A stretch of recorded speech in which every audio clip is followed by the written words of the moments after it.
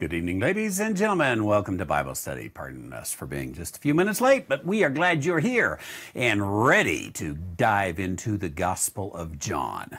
At the end of the broadcast, we'll have a little fellowship together, and I'll say hello to some of you and see who's there. Would love to see your name and town and say hi at the end of the broadcast. But for now, let's have a word of prayer and let's get into our Bible study. Heavenly Father, we're grateful that we're able to come tonight into the Gospel of John. And as we come into the upper room and see the Last Supper and the washing of the feet, dear Heavenly Father, we pray that it would elicit in us not only a desire to share the love that Jesus Christ had for the world, but a desire to be a servant, as Jesus even was such a servant, as we see in this washing of the feet. We ask this in Jesus' name. Amen. And to see Jesus loving the world and to see him showing that in the service that he gives in washing the disciples' feet. That's what we look at tonight as we come over and look into the Gospel of John, as we have been looking here now for 52. This is the 52nd Happy New Year session.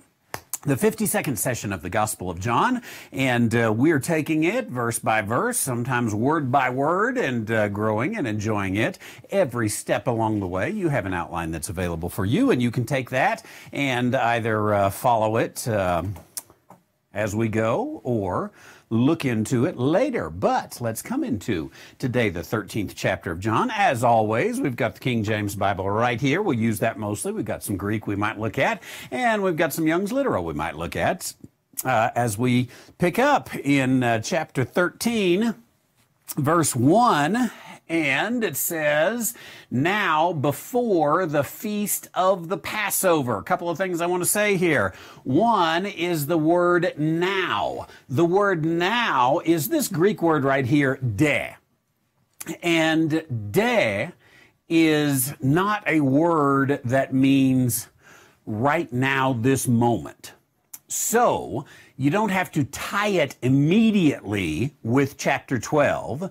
De is a word oftentimes translated but it's a transition word. It's a later word. It's something is different when you have de. So now, moving on, now, before the feast of the Passover. Now, I think that issue of being before the feast of the Passover does tell us, let's see if I can get that just the right size for you. We'll go with where it was. Before the Feast of the Passover tells us it's not the Feast of the Passover. And yet we are in the upper room, and we are having the Last Supper, which must mean that the Last Supper is not the Feast of the Passover. That is going to explain a couple of things. One, it's going to explain why later in the passage, we won't get that far tonight, but it's going to explain why later in the passage they're using bread, and it's the word for unleavened bread. It's okay. It doesn't start till the next day, the Feast of the Unleavened Bread, and so the Feast of the Passover hasn't started. It also tells us that this was not a Passover Seder. This was something else. Every now and then I'll have our friends, say from Friends of Israel or one of the other ministries, they'll call and say, hey, we've got a speaker in the area. Would you like to have them come speak at your church? And I say, yeah, I would be happy to have them come speak to our church. And they often travel in the spring, and so they say something like, oh, well, he can talk about Christ in the Passover. And I say, he shouldn't talk about Christ in the Passover at our church, because I teach that Christ didn't make it to the Passover. Christ was the Passover lamb. Christ didn't have the Last Supper. And they said, well, yeah, he can talk about the Holocaust too. And I said, that would be wonderful. Let's have him talk about the Holocaust. So most everyone says it's the Feast of the Passover. I disagree. I think it was before the Feast of the Passover. I don't know where I got such a crazy idea, but I'll just go with the text as it says, literally, before the Feast of the Passover, here on this night of the Last Supper, when Jesus knew that his hour was come. Now, let's take that phrase right here. Jesus knew that his hour was come. How did he know it? I don't know. The Father told him, I suppose. How long had he known it?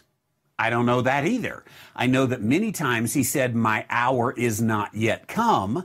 And so was he limited to that information that it just isn't now? Or did he know when the hour was? And so knowing when the hour was, obviously you can say that the hour is not come. But now, however he knew it and however long he had known it, Jesus knew that his hour was to come. Now, I suppose that if we were just to, plop ourselves down in the average Bible study and we were to say, what is the hour of Jesus? When Jesus said, my hour is not yet come, or my hour is come, what is that hour? I suppose that the average student of the Word would say, well, that was the hour of his crucifixion. And I probably would have said that too. Before looking closely at the scripture, notice what it says. He knew that his hour was come, that during this hour he should depart out of this world unto the Father. Having loved his own, which were in the world, he loved them unto the end. Now, it was the hour, his hour, that he should depart out of the world. I would have said, and I think most people would have said, again, the hour is the crucifixion. The hour is the death of Jesus Christ. But here, it goes farther than that. It's not only the death, burial, and resurrection, but even the ascension of Jesus when he should depart out of this world. And that tells us, by putting that all in the same hour, so to speak, and even the death of Jesus didn't take place in a literal hour, so we take this in the sense of the time period. And, that's well attested down through the scriptures and even in our own language.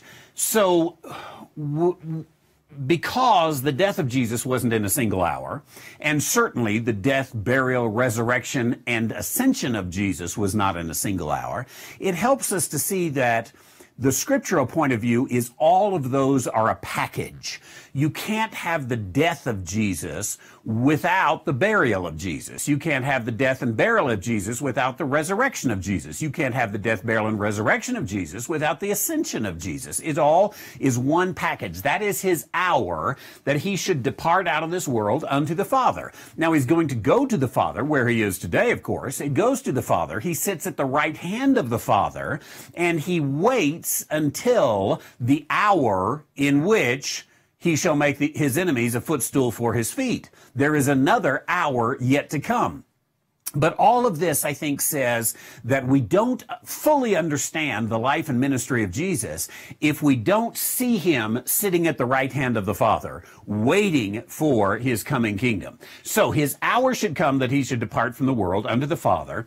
Having loved his own, which were in the world, he loved them unto the end. Now, I suppose this participle right here, having loved, speaks of all of the ministry that builds up to this, but certainly what he has done is he has loved his own which were in the world. Now, who are his own? You could say his own were the 12 apostles. It would be okay. You could say his own were his followers, the disciples. Letting Scripture interpret Scripture, if we take his own, I think that the most natural as we get to John chapter 1, verse 11, he came unto his own, and his own received him not. But even though they did not receive him, he loved his own. And certainly he did that. His love for Israel was his love for the Jewish people, his love for his own nation was beyond compare, having loved his own. Now, we also know that since he loved his own, now we have the love of the Father and the love of the Son. For God so loved the world that he gave his only begotten Son. And the Son loved the world and loved them what? Loved them unto the end. Now, I happen to think that is not unto the end of his earthly ministry, though that would be true. Some of the last words he's going to speak are, Jerusalem, Jerusalem, how I long to gather you like a hen gathers her chicks, but you would not let me. And so he weeps over Jerusalem. He loved them all the way to the end, even on the cross. Father, forgive them, for they know not what they do. He loved them to the end of his ministry. Then he, at the very end, he says to his apostles, go first to Jerusalem and be witnesses in Jerusalem and in Judea, to Samaria, to the remotest part of the earth. He loved them to the very last moment on earth. But I think that to the end here, the word is telos, and telos is a word that means, coming to the end. We talk about a telescope. It's looking to the ends. Looking as far as you can go. I think that I really would take this more than to the end chronologically, but I would say, which he did, love them to the end chronologically, that he loved them to the farthest degree that could be loved. This is how Jesus loved his own. The Father loved the world. Jesus loved his own. And now we see him in the Last Supper, and the author of the Gospel of John is giving us a little bit of detail about the setting that we've got in this Last Supper. Now, verse 2, supper being ended, the devil having now put into the heart of Judas Iscariot, Simon's son, to betray him. Let's stop right there and again take these kind of phrase by phrase and then put them together. Supper being ended. Now, I don't know about you, but that sounds to me like supper is finished. Like they have already eaten.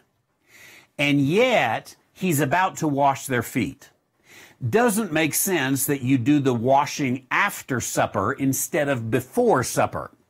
I think that our understanding is before supper, Jesus washed their feet. And furthermore, it's later in the chapter. He's going to talk about the bread and the dipping of the bread. Now, why then does it say supper being ended? When you look at this supper, again, it's the Last Supper. It is the supper that is spoken of in Matthew, Mark, Luke, and John. It is the supper that, again, is not only not a Passover meal, but it was, again, before the Passover. And this supper, is it ended? Well, let's take a look at the Greek here. If we go down to verse 2 in the Greek, genomenu, taking place, and supper taking place. Let's look in the Young's literal, and supper being come. Is supper ended? Is supper taking place? Or is supper being come? I didn't look. Let's look at the New King James right here. I haven't checked this out. New King James does say ended. Let's go ahead, however, and look at, let's say, New American Standard.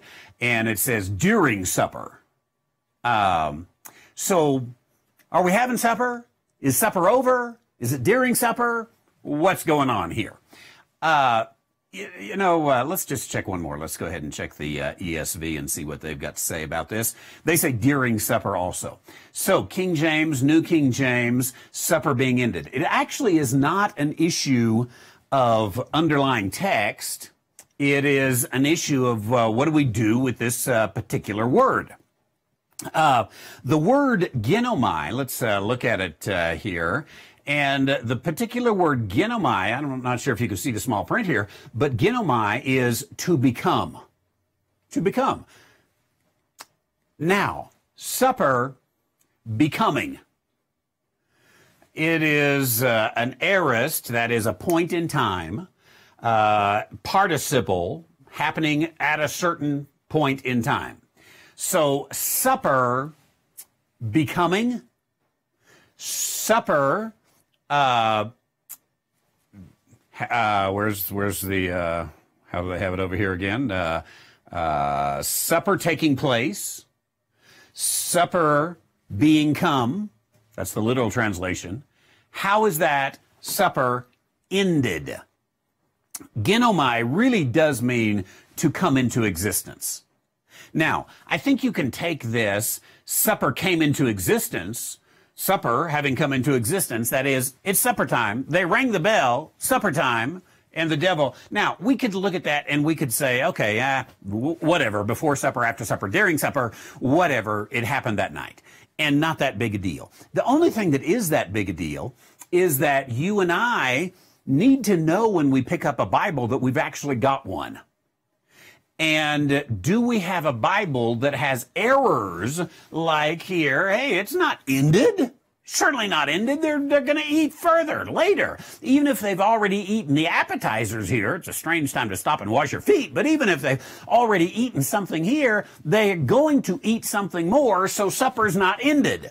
So, should we look at it and say, those crazy King James, blah, blah, blah, blah, blah, and, all that, and put it aside? Or should we say we have an error there, or what should we do? Now, I went back through the translations that were, the English translations that were in existence in the days of the King James. You may remember that the King James was instructed, rule number one of their instruction is, if there's nothing wrong with the way the Bishop's Bible has it, go with the Bishop's Bible. Now, the instruction, that's not a bad instruction, by the way. The instruction was, hey, if the Bishop's Bible has it wrong, if there's a better way to put it, if it needs to be changed, let's do it. But let's not just change for change's sake. And people read the Bishop's Bible, they love the Bishop's Bible, let's go with the Bishop's Bible. The bishops are reading that, after all. So there's that, I looked into the Bishop's Bible, and guess what? It said, supper being ended. But I decided to go ahead and look at some of the other Bibles of that day. I looked at, let's see, the Geneva Bible. The Geneva Bible came a little bit afterwards. The Geneva Bible was not at all based upon King James or based upon the Bishop's Bible. And guess what? The Geneva Bible, that's the Calvinist Bible. The Geneva Bible said supper being ended. Now the word means supper coming into existence.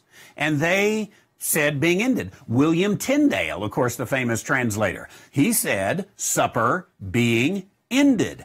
All of the translations of that day, with the exception of Wycliffe. Wycliffe used a word that probably became our English word made. It was spelled M-A-A-D. Supper was made, is what he said. Again, in a much older English. He wrote in the 1300s. So Wycliffe was the only one from, say, all of the early English translations from the 1300s to the 1600s. He was the only one that didn't go with ended. All of them went with ended. Were they all wrong? Well, as I looked it up, there's an interesting thing in the Oxford English Dictionary that says that the word ended means to perform duties, especially religious duties. Now, says it's obsolete, and I suppose that the reason they went with ended is not because they misunderstood the word genomai, which means to come. The reason they used ended is because there was a meaning that everybody in their day would have understand, and we have forgotten that meaning today. Now, I do that just to say, sometimes, first of all, there is an undue criticism of the King James Version. And they say, it's just not very accurate, and they'll come to examples like this. I think that those who claim that the King James Version is not very accurate only Googled it. They didn't actually do the research. So they come and they do these things. Now, there's another thing that I don't have a problem with the accuracy. I don't attack the King James Bible. But why do I go ahead and study these things? I happen to be a lover of words. And it's curious to me that everyone in the 1600s and 1500s and 1400s and 1300s, they are talking about something coming to be, and they're using the word ended. That tells me we've got a language, of course, that does change over time. I think that what we have here is that would have been very accurate. Not accurate in our understanding, because we would think of supper being over. Supper is... the supper hour has come. The table has been set. That's what we've got. The devil having now put into the heart of Judas Iscariot, Simon's son, to betray him. So now we know the spiritual scene as we're there, that the devil put something into the heart of Judas. In a sense, I'll say the devil was now inhabiting Judas. At least he was inhabiting his heart. And as the devil is inhabiting his heart, he decides, hey, I'm going to betray him. I don't know when. This is something that took place before supper, when it actually happened. Of course, we know that he had already been to the priest. He'd got the 30 pieces of silver, all those kind of things. And one of the things that's interesting to me here is that clearly Judas is Simon's son. Now, that tells me Judas is not the devil incarnate. Judas was born of a man named Simon. Judas grew up and they went down walking through the town and, they would see the boy up there and say, hey, that's Simon's son. That's Judas. He's a guy. He's a real person, flesh and blood. But the devil inhabits him. Now, the reason that's interesting to me is because just last Sunday, we were talking about the Antichrist in our 2 Thessalonians study and talk about how the Antichrist is currently being restrained. And we talked about who the restrainer is and all those kind of things. And if the Antichrist is currently being restrained, that must mean there is an Antichrist today. Otherwise, you don't restrain that which doesn't exist, right? So the Antichrist is restrained. Now, my proposal was that he is restrained in the prison, in the abyss, and that at a time the abyss will be opened up and he will be let loose. Now, the thing is that 2 Peter talks about the spirits in prison. Is the body of the Antichrist in prison now? Probably not. Rather, the spirit of the Antichrist is being withheld in prison. And someday the spirit is going to come up, and the spirit probably is going to do exactly as he has done here, and he is going to come in and inhabit someone. Maybe even a resurrected Judas, I don't know, with a head wound, all that kind of stuff, remember? But he is going to be released, and the spirit inhabit, put into the heart of a future Antichrist. Judas is a type of Antichrist, certainly. Now, this again is the spiritual occasion that we're at here. Verse 3, Jesus, knowing that the Father had given all things in his hands. There's several times already, two at least in the Gospel of John, John chapter 3 and chapter 5, I believe.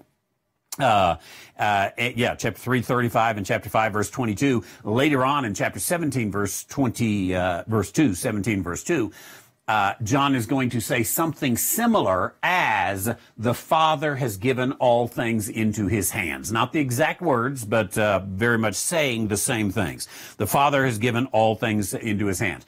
Now, we remember Jesus, of course, saying, all authority has been given unto me on heaven and earth. Now, all authority has been given unto me. Sometimes we take that in Matthew chapter 28 and we assume that he received all authority after his resurrection. But that can't be true, because right here before his resurrection, the Father had given all things unto his hands. And as a matter of fact, if we go to the first of these examples, John chapter 3, verse 35, it says, this is much earlier. Chapter 3 is the changing water into wine, isn't it? Is it? No, chapter 2 is that. But this is early on in the ministry. The Father loveth the Son and hath given all things into his hand. There it is, early in the ministry. So Jesus already has all things. He has all things in his hand. And so we come again to verse 3. The Father had given all things into his hand. You know what amazes me about this? The Father had given all things into his hands. This adds strength, I think, or adds impact to the words that are going to come in the Garden of Gethsemane later the same night. When Jesus says, is there any way this cup can pass me by? Truth is, there is. As the book of Matthew says, he could have called 12 legions of angels and been rescued.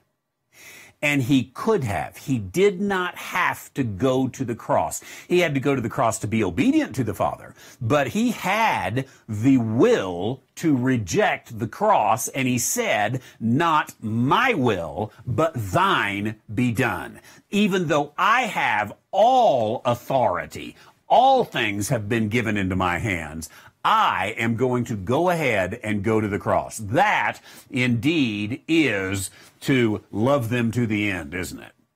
So all things had been given into his hands, and that he was come from God and went to God. Now, I think there's two reasons that this is emphasized right here in verse 3, that the Father had given all things, and he came from God and went to God. The reason that the writer puts this, and these are comments of the writer, the reason that the writer puts this is twofold.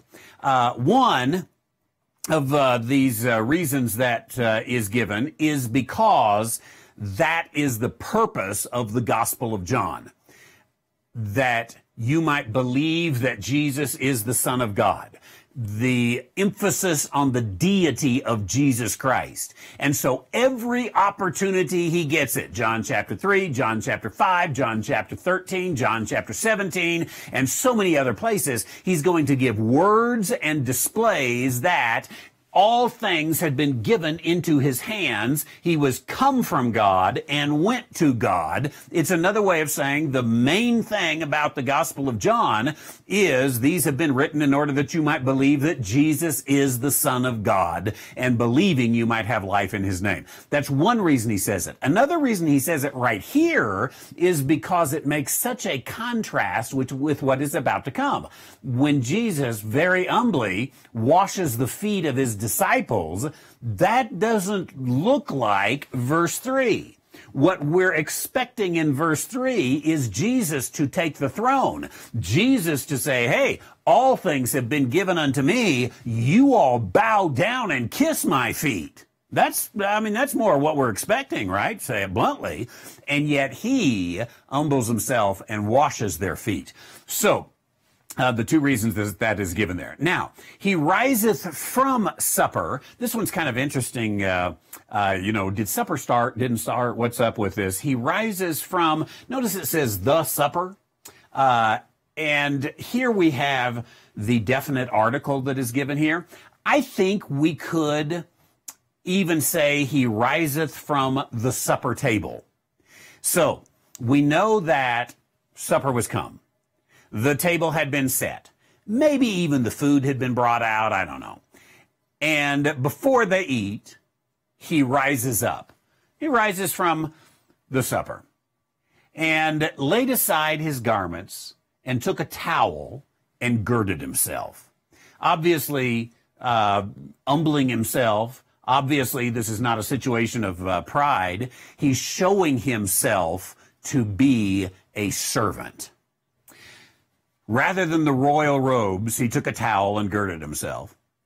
And we begin here to see Jesus in the upper room as he washes the apostles' feet, the disciples' feet.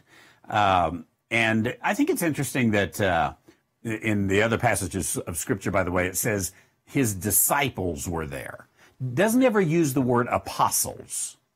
There were 12. Michelangelo, he painted the picture of who was there. It was Michelangelo, wasn't it? The Last Supper. And we always just picture Jesus and the 12 that are there. But the words are used are disciples. I think there were probably some others in the room as well. But he rises from supper, laid aside his garments, took a towel and girded himself. After that, he poureth water into a basin and began to wash the disciples' feet, and to wipe them with the towel wherewith he was girded.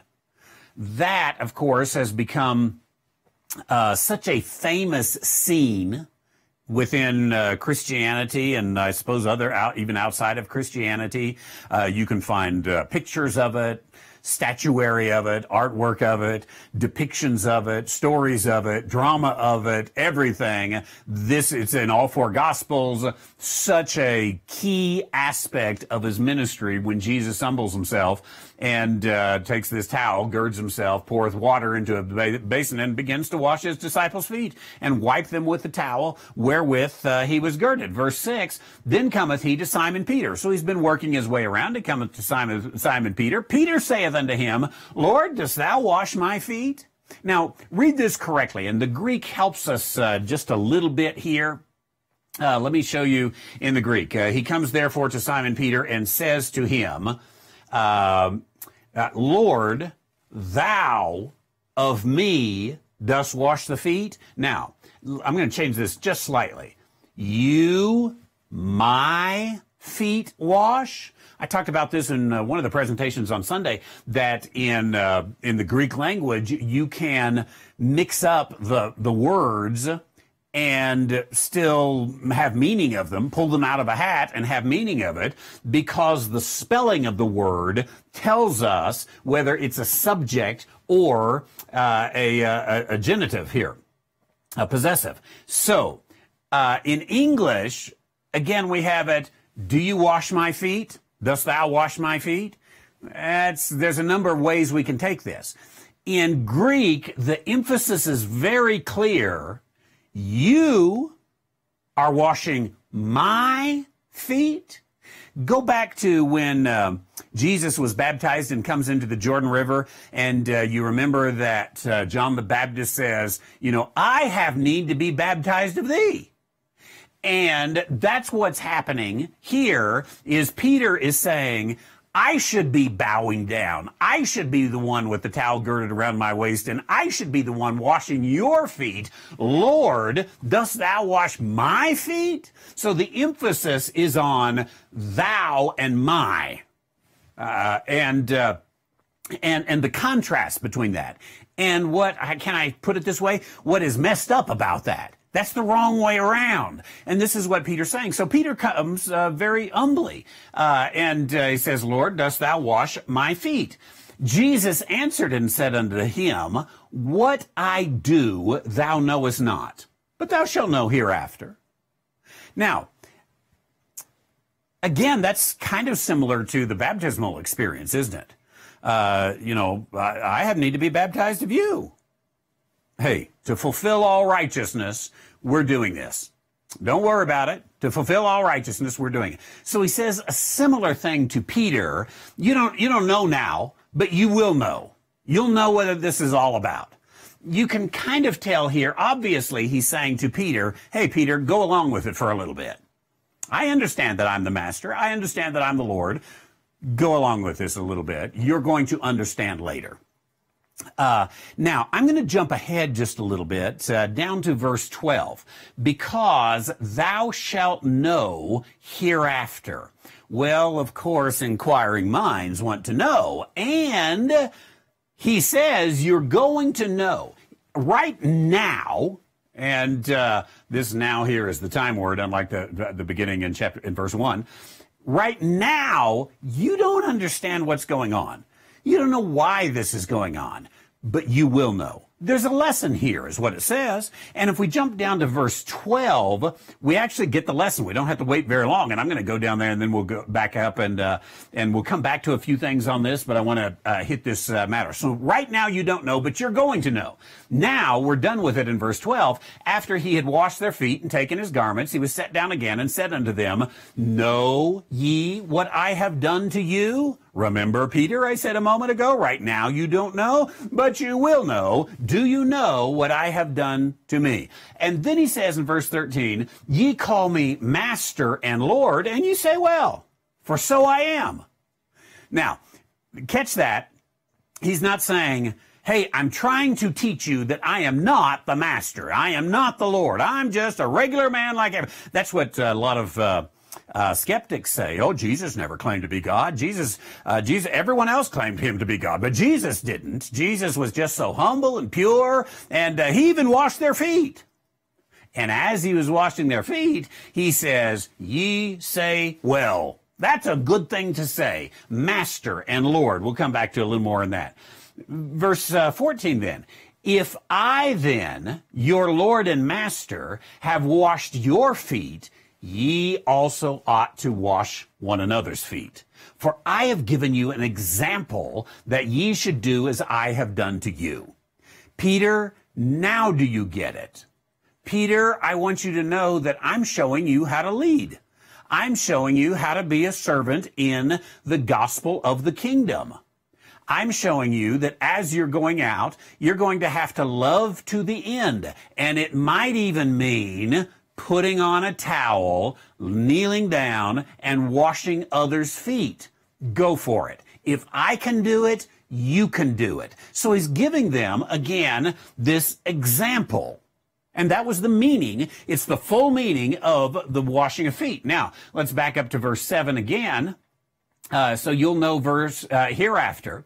So back up to verse 8. Peter saith unto him, Thou shalt never wash my feet. Peter might not have always been the best listener in the class. I had a lot of good things for him. Listening wasn't one of them. Hey, Peter, I'm showing you something. Well, you're not going to show me anything. We do not do it this way, Master. Peter said, Thou shalt never wash my feet. Now, again, we'll be hard on Peter, but wouldn't you agree that is a very humble position of Peter? Peter is saying, always and forever you will be Lord and Master, not servant. And though, again, we're harsh on Peter and we make fun of Peter and all those kind of things, what a tremendous attitude in saying, I'll wash your feet. You know, example or not, teach me some other way. I will wash your feet. This is the way it should be. And Peter really was so insisting on that humility, and we ought to appreciate that. But look what happens next. Jesus answered him, If I wash thee not, thou hast no part with me. Now, what is he saying, and what is, how's Peter taking this? If I wash thee not, wash your feet, right here. Peter, you don't want me to wash your feet. I'm trying to give you an example. You don't know this, but I'm trying to give you an example. But if I, right here, don't wash your feet, sorry, Peter, you have no part of me. I think Peter understood this as saying, Peter, the kingdom will not be yours. Isn't that interesting? God had given to him the keys of the kingdom, and yet right here he says, you'll have no part of me. The word part, by the way, is meros. It's the word that's often used for borders and coastlines. You don't get in the borders. The kingdom is not going to be yours. Remember, they're expecting Jesus to set up the kingdom. And James and John, of course, you remember the question, can one sit on your right and one sit on your left when the kingdom comes? Everything about these days is kingdom-oriented, and this is still to this day what they are expecting is that soon Jesus in Jerusalem is going to establish his kingdom. He's going to overthrow the Romans. The Messianic kingdom is going to be established.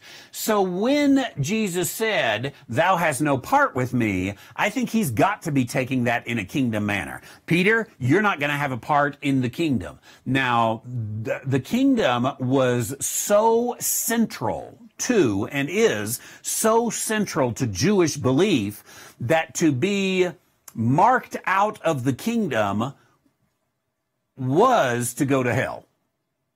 And so Peter saith unto him, Lord, not my feet only, but also my hands and my head. I don't understand what's going on here, but I am committed to the kingdom. And it seems like I am the one that ought to be down there washing feet in humble servitude, but I'm going with it. I wash my hands, my head, my feet. Jesus saith unto them, he that is washed needeth not save to wash his feet, but is clean every whit. And ye are clean, but not all. Now, in verse 10, I think that what we have is Jesus is using an illustration that shouldn't be taken beyond the illustration itself. The illustration is what we today probably would call servant leadership. The illustration is Jesus, the Master and Lord, was willing to humble himself. Peter, you should be too. That's the illustration. And so he that is washed needeth not save to wash his feet. That is to say, you know, a friend comes over to your home, you're having a party that evening, they get all cleaned up and all fixed up, and they're ready for the party. They don't need to come in and shower at your house or bathe at your house. But in the Middle Eastern world, walking in and walking along the dust in the sandals and all, it became a common courtesy, especially at a social event. Oh, welcome. Let me call the servant in to wash your feet. And, or let me wash your feet, whatever the case may be.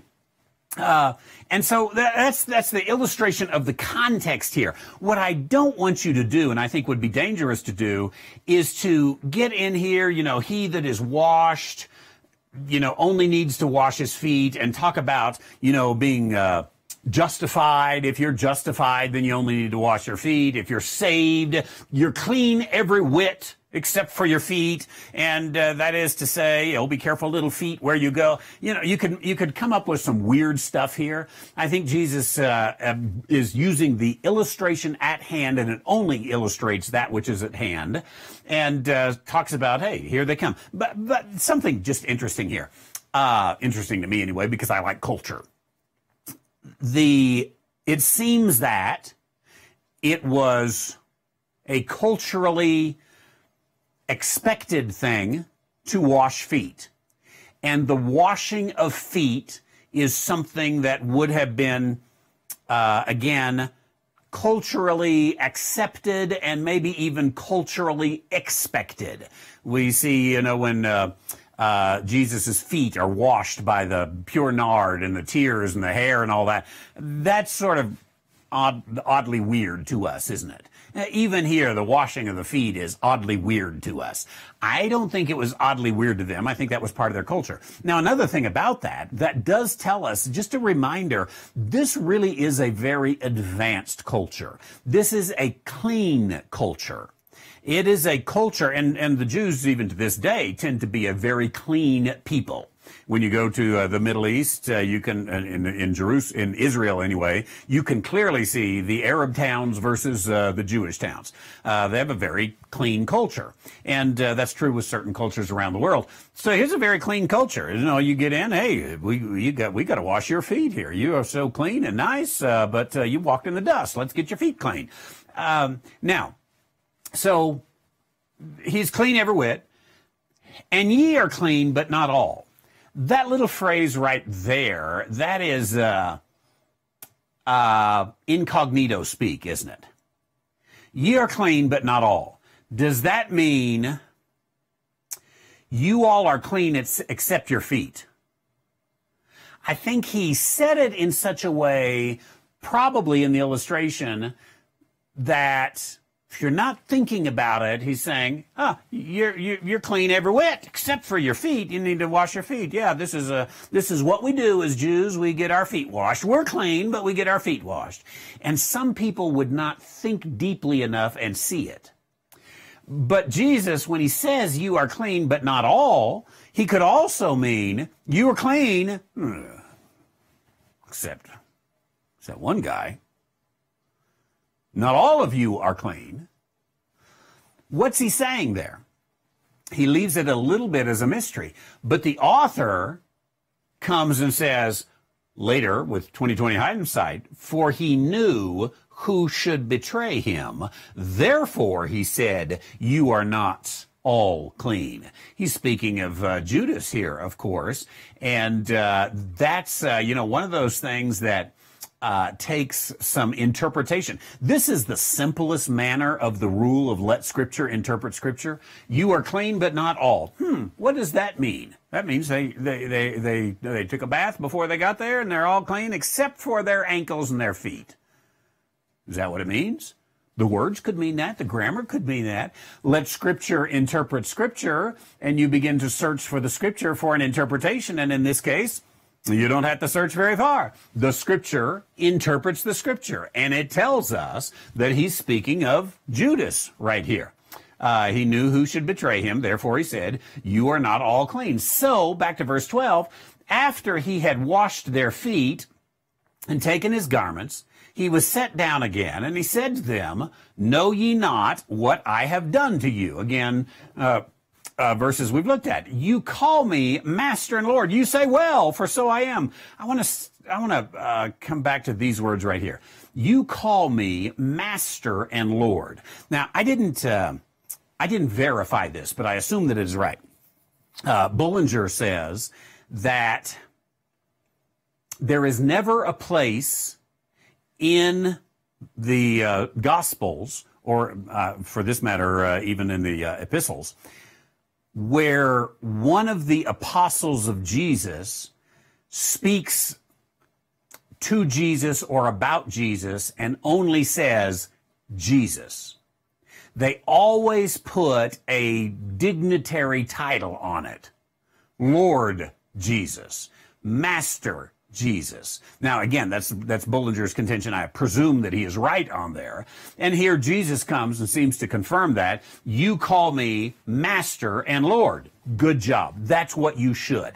You know, I think that obviously there are some secondary applications we can get from the story.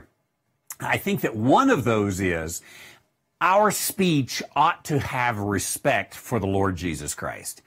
And maybe even, I don't do this all the time, and please don't hold me to it and chastise me, because it takes a 55-year-old tongue a long time to get retrained. I know this from having to quit all my kingdom talk.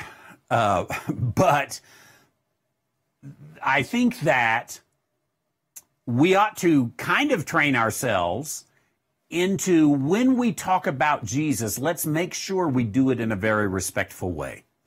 And to talk about our Lord Jesus Christ, our Master Jesus, and Jesus says, "Ye say well. This is right. This is a good thing here. That's the kind of speech you ought to have. I am that." And it is unfortunate, isn't it, that our society doesn't always speak of Jesus with a respectful manner. And they don't speak well when they do that. You call me Master and Lord. You say, well, so am I. If I then, being your Lord and Master, have washed your feet, you also ought to wash one another's feet. I have given you an example that you should do as I have done to you. Now, this example that Jesus gives, he literally took off his garments, put on a towel, kneeled down, washed their feet. Was he requiring them to do that in a literal sense? I think here that he's saying this is an example. And as the example that is given here, let's pull up this word here. It is hypodegma. It's a showing to make this particular display. Interesting that he doesn't use the word tupos. I've given you a tupos, a type, an example. I don't think that Jesus was saying you ought to literally take a towel, kneel down, wash feet. I think that he's saying that, verse 16, the servant is not greater than his Lord, neither is he who sent greater than he who sent him. What he's saying is, this is the kind of leadership I want you to display. As you go out into the world, when I go to the Father, I am now teaching you how to do it. This is the kind of demeanor I expect of you. Now, I suppose you could, and certain groups in Christianity have interpreted this as an ordinance, so to speak, that they have to literally go and have foot washing ceremonies. Those who do foot washing ceremonies and believe in a foot washing ordinance have to believe that Jesus, when he said, I've given you this an example that you should do, you ought also to wash one another's feet. They obviously have to take that as literal. Now, of course, if the plain sense makes common sense, seek no other sense. And the plainest sense is take a towel, wash others' feet. That is the plainest sense of it. And yet, through it all, even in what Jesus says is, hey, you don't know what this is about, but you will later, that kind of shouts out to me, this is not about getting your feet washed, Peter. This is something different. I'm showing you an example.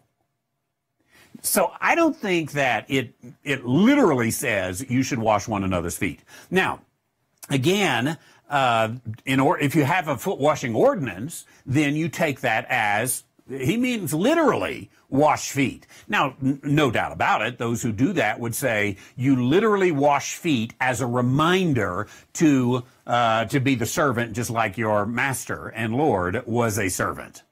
And so there's certainly a symbolic aspect even in literally washing feet. But does it literally mean wash feet? If you take it as an ordinance, you have to literally wash feet, then I think you have to say Jesus was speaking literally here. I also think that if you do it today and you're part of one of the brethren groups or others that wash one another's feet as an ordinance, and you do that today, then you have to say that Christians today ought to take the example and instruction that Jesus gives to the disciples and take that as direct application for Christians today.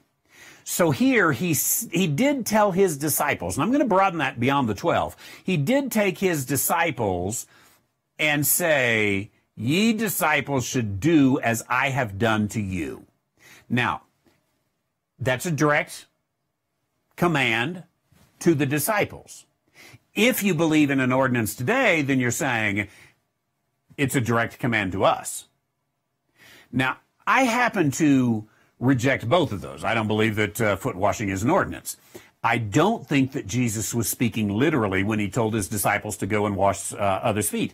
If he is, we certainly have no indication whatsoever that they ever did it. You would think, in the early part, we see them selling everything and all that, and gathering together, breaking house from bread from house to house. Why doesn't it ever speak of them washing feet? Doesn't look like they took that literally, though certainly they took the servant aspect of it literally. So I don't think it's literal, and I also don't think that this directly applies to those of us in the church today. I think we follow Paul. And so, if your doctrine is WWJD, what would Jesus do? Well, Jesus would take off his garments and put on a towel and wash others' feet. That's what Jesus would do. And that then would be what we should do. I think, again, there's much more of a spiritual message that is given here. Some of you may know, by the way, that even though I pastor a Baptist church, I do not believe in ordinances. I don't believe that we are ordained, required to do anything. I think that there are some things that symbolically we might want to do, like an observance of the Last Supper. I don't have a problem with that at all. And yet, is that an ordinance? An ordinance is, if you don't do it, you've broken the law. If you don't do it, you get a ticket. If you don't do it, you're disobedient. I don't think we have ordinances, though I think the apostles certainly did. So here he comes again, and he says, hey, this is what you ought to do. And then verses 16 and 17, I think, give us the understanding that I have taken, and that is that this is a spiritual application. And wouldn't you agree with me? It is beautiful and worthy of imitation for anyone of any dispensation. In fact, almost for anyone, anywhere, anytime, that there is something beautiful in servant leadership, the one who doesn't come with a haughty spirit, but rather someone who comes and says, hey, I will be your servant. I'll go last. I'll make the sacrifice. That's always a beautiful thing, and that's where the Lord was. Verses 16 and 17, verily, verily, I say unto you, the servant is not greater than his Lord, neither he that is sent greater than he that sent me. If ye know these things, happy are ye if ye do them. And so, again, the moral of the story, so to speak, in verses 16 and 17, and the moral of the story, I think, again, is pretty clear, and that is that Jesus expected his followers to have a servant kind of leadership, his disciples to have a servant kind of leadership. Now, as we go through that, I don't think that we have to have a foot washing ceremony. I don't think that it's directly to us. Does that mean I don't think we should have a servant attitude, that rather we should come in and lord it over them as the Gentiles do? No, we want the Spirit of our Lord to carry through. And so we do want to come through in, I think, in a very humble manner, in our love, in our convictions. We don't have to lord it over. We don't have to beat people over the head in order to have any strength in carrying out the things of the gospel that we preach. Well, that brings us to the end of 52 sessions of the Gospel of John. So I tell you what, next week, let's have the 53rd. How's that sound? Let's just keep right on going. And next week, we continue in the upper room, as we will for several weeks, because chapters 13, 14, 15, 16, and 17 all take place in the upper room. 5 of the 22 chapters of the Gospel of John are here in this upper room experience. So we're going to see a lot of the last hours of Jesus in all of this, and I think it'll be a beautiful thing. And with that, I want to give a few greetings and say hello to some of you who are here with us tonight. Always a blessing, and would love for you, if you can stick around, to just say hi on YouTube or on Randy White Ministries. We got booted off Facebook. It's happened several times. You never know what you said. I'd like to know so I could say it again. But I never know exactly because they don't have to tell you anything. You don't just call it and say, hello, Mr. Zuckerberg, I got kicked off of your platform. What did I say? You don't know. Who knows? I might have said something like, the Bible is true. And I got kicked off for a while. They always let you back on after they give you, 30 days or whatever. Sometimes it's 3 days, sometimes it's 10 days, sometimes it's 30 days. Eventually you get booted off forever and ever. And they might boot me because I broadcast more than you do, but trust me, they'll get you too. Give them time, they'll boot you off. YouTube, I've been booted off there too. It'll happen again. That's why Nathan has been working feverishly to give us a new broadcast opportunity where we have servers that will broadcast and get it all out. It's amazing, as I've learned all this, how complicated it is to send it up to somewhere. And it's no surprise that these are very big companies that do this, because to get it up and then send it out, 100, 200, 300 ways all at the same time, all around the world, and to make it lickety-split so you're not there looking at a dial, that's hard to do. So he's making it all happen, and I'm proud of him, and I'm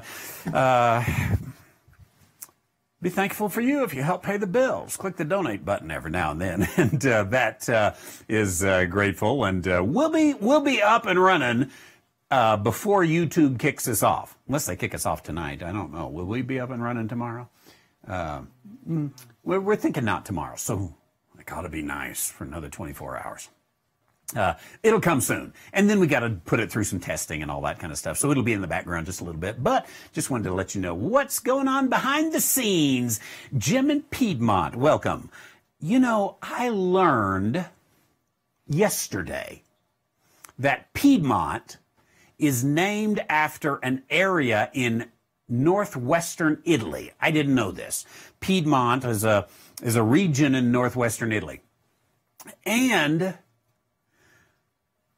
there is somewhere, I suppose, near Piedmont, a place named Valdez, is it?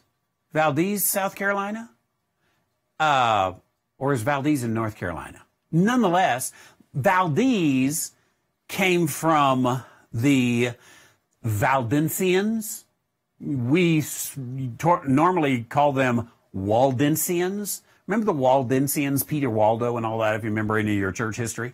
And that a long time ago, some distant relatives of them settled there in that area. I didn't know that. I picked that up. And I'm curious, and maybe somebody else knows, Valdez is the name of the town, come from Valdense. I'm wondering if the Spanish name Valdez comes from Waldensian. I don't know. I tried to find out. I couldn't really tell. Anybody know? Interesting. Mike and Lorna, good to see you. Pittston, Pennsylvania. Welcome. Bill in Conroe, Texas. Glad you joined us tonight. Rodney and Denise in Memphis, Tennessee. Good to see you. Vina in Western Australia. Welcome.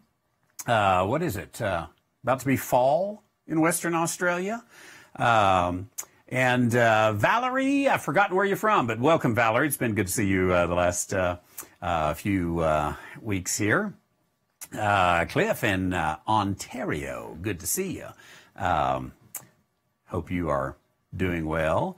Debbie and Daryl, right there together in Crystal Springs, Mississippi. I appreciate it. Glad you're here. And let's see here. We've got Eric in Ohio. Evening to you from Eric in Ohio. 26 Vino. Oh, is it Gerald? I get this mixed up. Oh yeah, there it is. Gerald. Thanks for helping me out. You all who have these incognito names, it always takes me a while and I have to think, 26 Vino. Glad you're here. Gerald in the Netherlands. And I've just given up on saying it. I need a recording.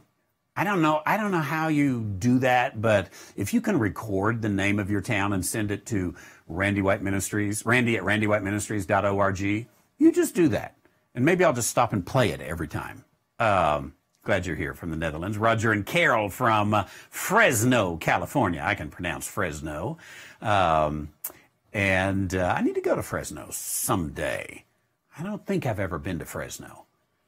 Unless, does the Amtrak that goes from San Francisco to Reno, Salt Lake, Denver, does it go through Fresno? I don't remember. It goes through Sacramento, I think. Fresno's not there. I don't think I've been to Fresno.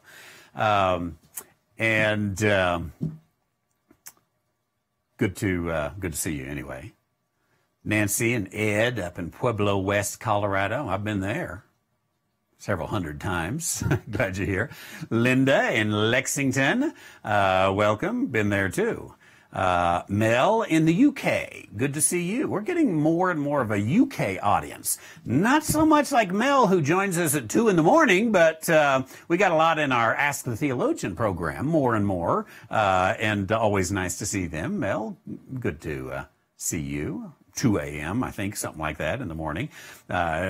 Shirley out in Ridgecrest, California, always joins us. I haven't been to Ridgecrest either. One of these days, maybe I'll go out and experience an earthquake. You all are like the earthquake people in Ridgecrest. Can you schedule them? Like, you know, go on a little earthquake vacation? I prefer it to be scheduled because I don't want to be like in a shanty when it happens. But it would be fun. Yeah. Nicholas, good to see you here. Are there study notes? I think we had the study notes up, did we not? Yeah, the randywhiteministries.org, I believe they're up now. Perhaps weren't when you put the comment on there, but good to see Bolingbrook, Illinois. Scarlett in Illinois also. Good to see you, and glad you're there. Anywhere near Bolingbrook? I don't know, but glad you're here. Jeff in Trinidad, Colorado. Been there a lot of times, too. And it's a beautiful place. Leonardo da Vinci. Thank you. The Last Supper painting. I think I said Michelangelo, didn't I? It was Leonardo da Vinci who did The Last Supper. Some interesting stories behind that, too. I don't know how much all of that is true.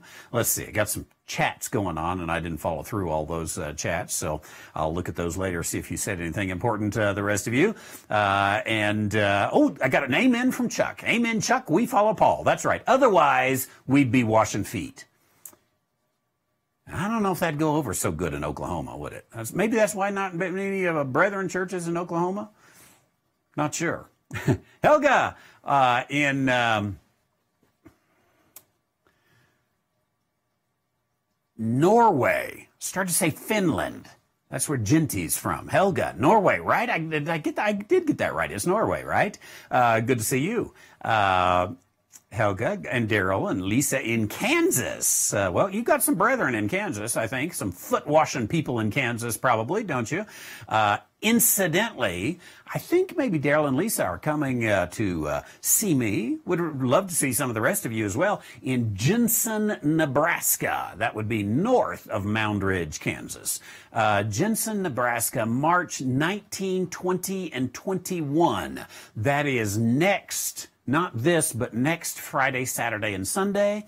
And I'll have 5 sessions, and we'll be speaking about Calvinism, dispensationalism, put all that together. We'll have a good time in Jensen, at the Jensen Bible Church, Jensen, Nebraska. You can send me an email, any of those of you who would like to have some information about that. And if you live within, I've been saying 2,000 miles. Maybe we should go 3,000. You got a week to plan it. Jerry in Georgia, good to see you, Leesburg, Georgia.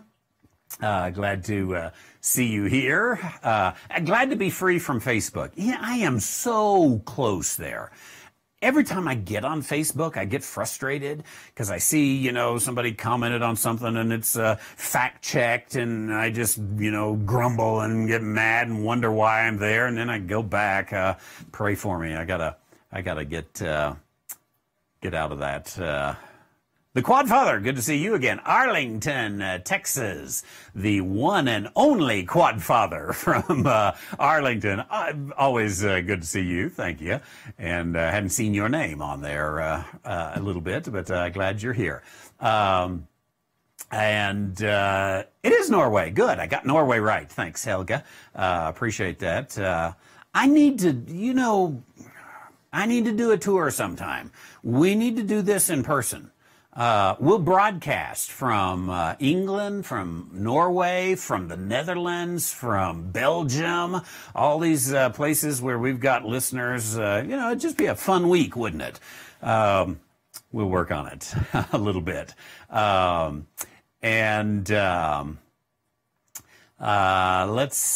Let's see here if I got any new questions tonight. Cliff in Ontario says, I hope Jensen, Nebraska will be recorded. Please, Nathan. Please. Maybe I shouldn't confess this. I tried to get the whole family to go with me. I was like, come on, Nathan, Whitney, Hallie, Shelley, Kay, let's all get in the car and make a road trip to Jensen, Nebraska. It's like 13 hours, I think. That would be so much fun. I could talk to them about theology all day long and have such a great time. And they said, why don't you get a flight? Just get a flight. Well, we need to take care of the dogs. And they're not going to Jensen, Nebraska with me. I'm just thoroughly disappointed. But maybe Nathan can set up a way that we can get it recorded. Let's Let's work on that. Thanks. I appreciate it, Cliff, in Ontario.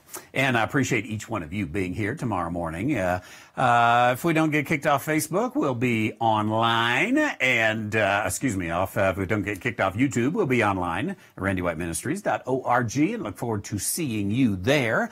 And we will have 10 a.m., our Ask the Theologian program, and then at 7 p.m. tomorrow night, we will have Ezekiel, in the 40th chapter of Ezekiel. Looking forward to that. Hope you'll join us for that. Friday also Ask the Theologian, Sunday regular schedule. Hey, next Wednesday, those of you who may happen to be local, you've noticed that here during the winter time, we have been in studio. Next Wednesday, back in the auditorium at the pulpit, carrying on our John study. And so back into some local fellowship here. You all could join us. We would love to have you. We'll have a little meal before the service. I think because it's St. Patrick's Day, we're having corned beef. So come join us for some corned beef and the Gospel of John. We'll have some fun with it. With that, let me have a word of prayer. Father, thank you for these who join us in fellowship. It is a joy always to see these same names and chats going through and to build fellowship, even though across the miles. And we're grateful that our fellowship is centered on the Word of God, and we study to show ourselves approved, workmen who have no need to be ashamed. That takes a lot of study, dear Heavenly Father. Learning to rightly divide and where to rightly divide. And we do it humbly, dear Heavenly Father, even as we've been given this illustration of our Savior, who was such an humble servant. We pray, dear Heavenly Father, that we would be wise as serpents and gentle as doves, that we would know in our world how to serve in such a way that serves to spread the gospel and the fame of the Lord Jesus Christ and what he has done and what he is going to do. And we pray that when our attitude is not becoming of the one we serve, that attitude would quickly change on our account. We ask this in Jesus' name. Amen. God bless you, friends. We'll see you tomorrow morning or soon when we can join again, and it'll be a blessing. We'll see you soon. Thank you.